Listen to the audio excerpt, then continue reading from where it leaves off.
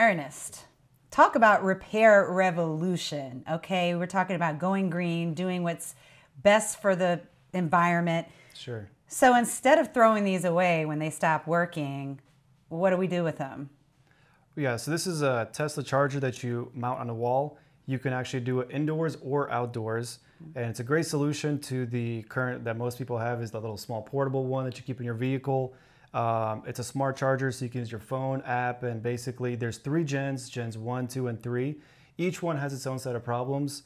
So if you've already diagnosed the vehicle and you're having issues with it not charging, chances are there could be something wrong with this, because this has relays inside as well, and it has to be done by a local electrician or professional that knows what they're doing to install it.